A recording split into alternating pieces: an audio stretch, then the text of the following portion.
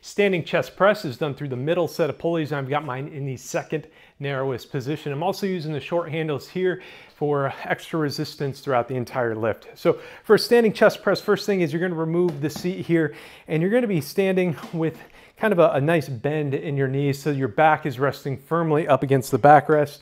And then you're going to grab these handles so your hands are over top of them, and then you're going to squat down just a little bit, and then you're going to press this weight out in front of you. And as you press, give it a nice exhale as you drive that weight off of your chest.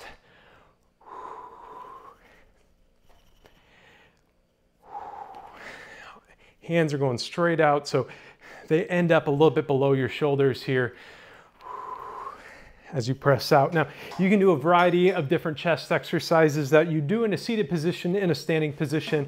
For example, you can also do a chest fly from a standing position.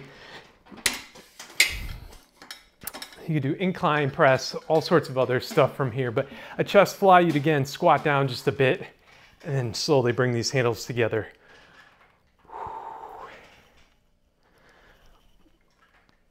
All the while your back should be nice and firm up against the backrest. So that is a standing chest press and also a standing chest fly.